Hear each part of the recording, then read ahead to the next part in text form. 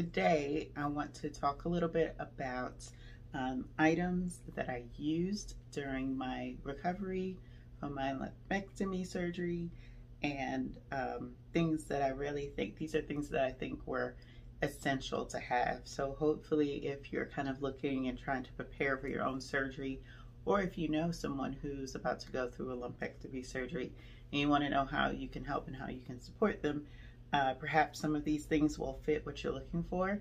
I will have links for everything down in the description below. So with that, let's kind of go into my top items to have during this time. So one of the things that will happen after you have your surgery, whether you're getting a lumpectomy or a mastectomy, is chances are you're going to end up with something like this, which is a lovely surgical bra. This bra has Velcro everywhere. It has it on the shoulders, it has it down the front, it has it on the sides, and it also has these little hooks here so that if you have some drains put in, you can hook your drains to that bra, and it'll hang comfortably under whatever you're wearing. Like I said, this is kind of standard. You'll wake up from surgery with this on. It gives some really good compression that you'll need during that time. But for me, the issue was they only sent me home with one of these. So the one I had on, and when it was time for me to take a shower, I didn't want to put on just the same bra or have to wait and do that laundry before taking a shower and all that. So what I did was I got myself additional bras from this company called Anna Ono, and I'll link it below, and they specialize in bras, undergarments, lingerie for people who are going through breast surgeries, breast cancer journeys, or just general discomfort. So this is the staple bra that I used when I wasn't wearing my surgical bra. It has about 4 rows of hooks in the very front. The importance of having that stuff in the front is because when you go through your surgery, you won't be able to like raise your arms and do things that you probably normally would have, snap your bra in the back and that kind of thing. So it's soft. It has a really nice design, you know, kind of that little pleat there, has a lot of give, comes in many different sizes. And I believe this is a extra large size, which was very comfortable for me. I was a 42F. I also had with my lumpectomy, I also had a breast reduction and lift on my other breast. But this was still comfortable for me to wear. I went down to a C cup after my surgery, but this seemed to work really, really well. So a good set of post-surgery bras are definitely needed. I would definitely have more than one, at least 2 or 3 to have, so that when one gets dirty, you have alternatives there ready to go, and then you can go ahead and wash whatever is dirty. Another thing that I got from my support group of friends and family, which had been very, very awesome to wear during my time when I was recovering, especially those first few weeks. This is called the recovery shirt. This was created, I believe, by a nurse. And it is a very breathable, like jersey fabric. I don't know if you can see, but you can kind of see through it. No, that's not better, but it's breathable. It's a really breathable fabric. It also has Velcro instead of snaps. You've probably seen me wear these in my update videos before, but it's very roomy, very comfortable, very easy to put on. Very easy to put on after you take your shower or are just ready to wear something new. And it comes in 3 colors. This comes in black, pink, and blue. So you can have a variety of them. They also have pockets on the inside Let me open it up for you. So on the inside here, they have pockets. So if you have drains, you can just plop them down there in the pockets if you don't have a hook or a bobby pin to hold it up. That was really helpful in kind of just keeping things out of the way. So I would definitely recommend some kind of a recovery shirt. And again, I'll have the links for this below.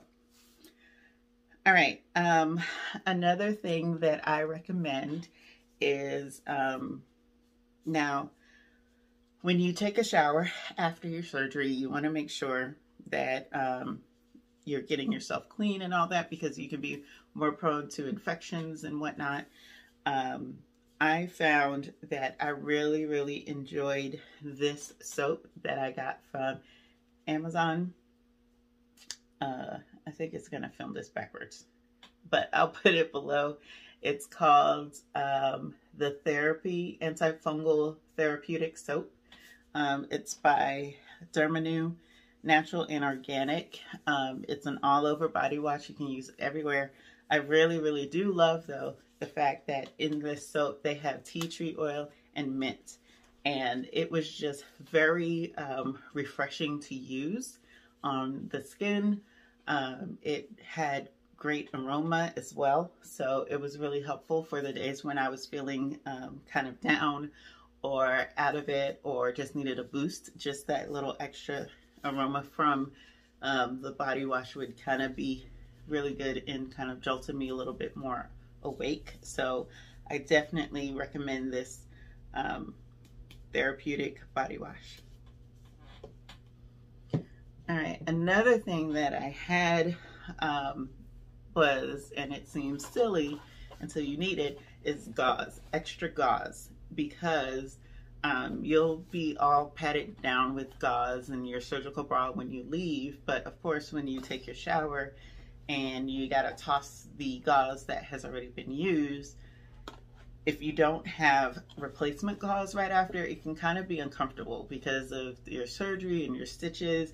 And for me, my drains that were in, just having the extra padding over all of those surgery sites, my stitches, the drain spots, was very key for keeping me comfortable. So having extra gauze on hand to replace old gauze was very crucial and critical for me.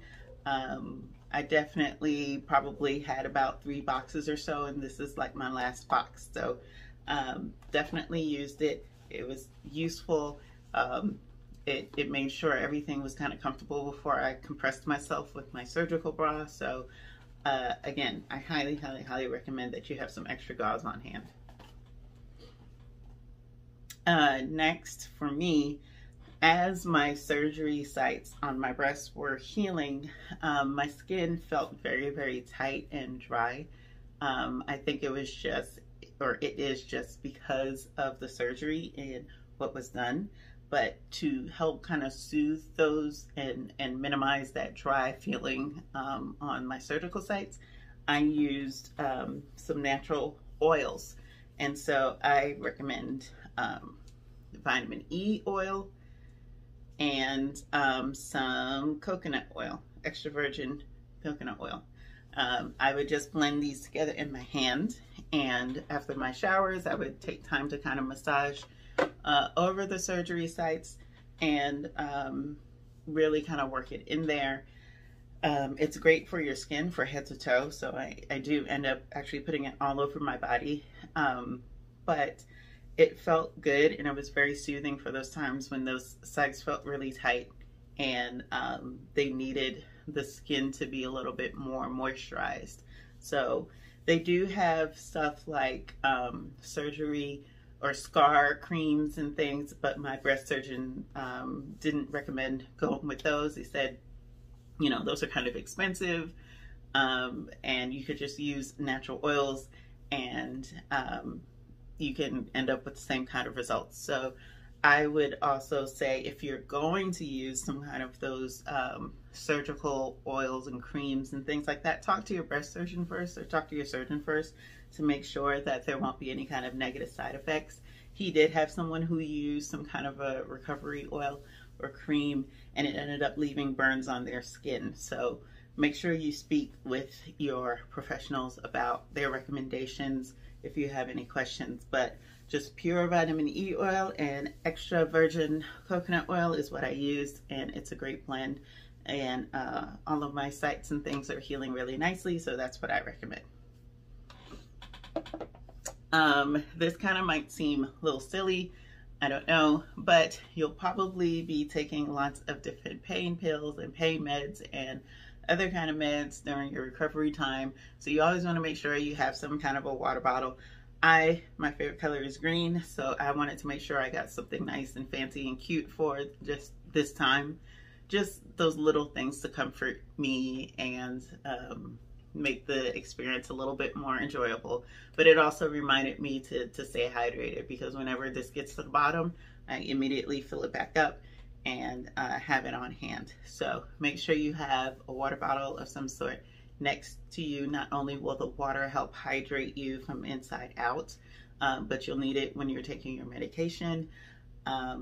It can help keep you mobile, because if you start drinking a lot of water, you'll have to get up and use the bathroom, and that's a good thing, because walking during that time is a really great exercise, and exercise does help the body repair itself. So water bottle, multiple effects of benefits when you're using something like this.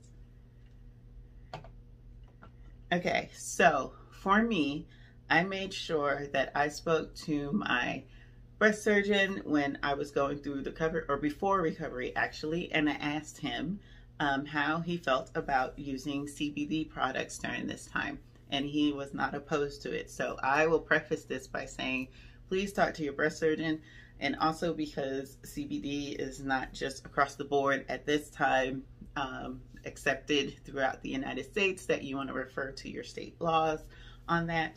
But I used a CBD tincture at night to help me sleep, especially on the days where I felt a lot of pain. I would take my pain medication first, give myself about an hour, and then I would take my CBD tincture. I'm not really going to show the label, because again, everybody's laws are different when it comes to CBD products in each state. So again, make sure you check with your state laws, and if this is the route you want to go, speak to your surgeons about it to make sure if they support you doing that. And if they do, I would suggest, again, a CBD tincture. I would use this one focused on rest, so I would use it at night to help me sleep. They do have tinctures that can focus on energy. They can kind of give you a little bit boost during the day, but I chose to focus on sleep because I felt like sleep was something my body needed to help it recover. So talk to your doctor about their recommendation. Okay, and now it's time for my number one thing that I recommend for anybody going through this journey. I absolutely love this. I still use it now, now that I am post-surgery stage, but I have used this since day one of my surgery, and I basically have kept it all around me ever since then, and it is a mastectomy pillow. This pillow has 3 parts to it: the front and the sides. This is for your arms, because it can go under your arms, and you can wear it with these straps over your shoulders, so you're not having to carry it around. And it has a nice pocket up front here. I used to keep my medication in here as I walked around, or if I was sitting by the TV and I had a little remote, I would tuck it in there, or I'd have my cell phone in there. And it actually has more pockets on the other side.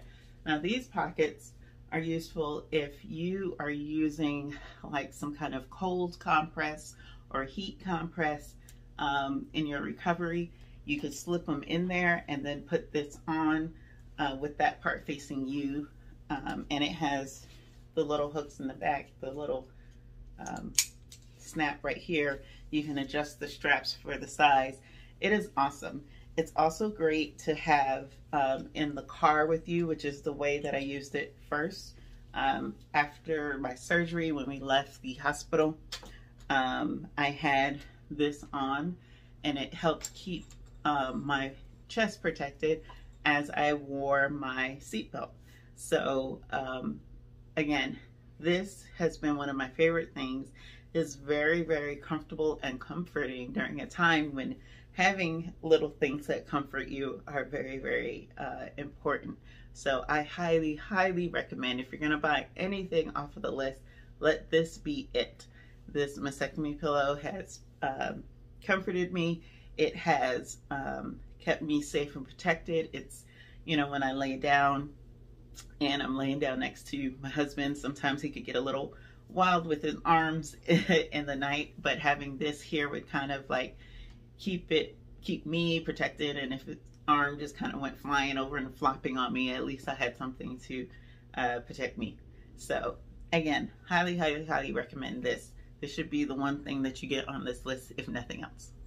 So that's it. I hope that all of these recommendations will work for you or for someone that you know that's going through this journey. Again, I'll have all of the links to the items down in the description below. And if you have any questions, just leave them in the comments. Please remember to subscribe as I go through this journey, or share this video with anyone who's going through this journey. Thank you for watching, and I will see you guys next time.